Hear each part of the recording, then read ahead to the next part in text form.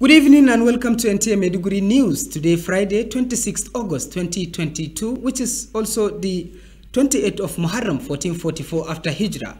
I am Umaru Kirawa.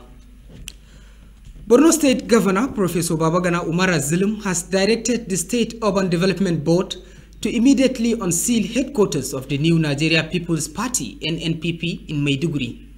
A statement by the Special Advisor to Governor Zulum on Media Strategy, Malang Isa Gusau, described the board's decision as wrong timing, saying as soon as the governor became aware of the board's action, directed for it reverse, saying no matter the justification, the timing is wrong.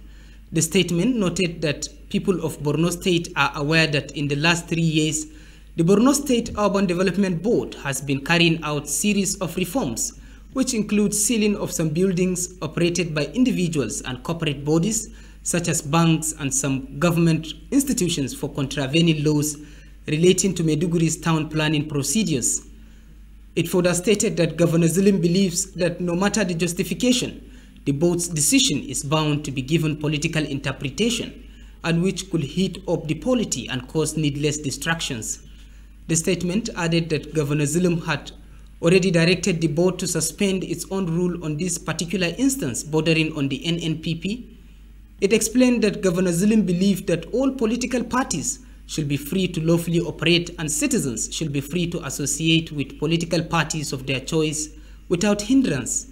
The statement indicates that the governor also advised authorities dealing with issues that could involve political parties to consider the need to invite stakeholders of all existing parties for consultations and to jointly agree on conducts that should align with existing state laws and without undermining the freedom and independence of all political parties in Borno.